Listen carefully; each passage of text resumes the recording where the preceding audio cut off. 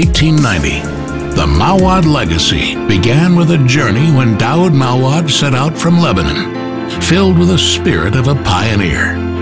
His destination was North America, where he would immerse himself in acquiring the craft of a watchmaker. Spending 18 years abroad, Daoud decided to bring his craft back home and open his new workshop.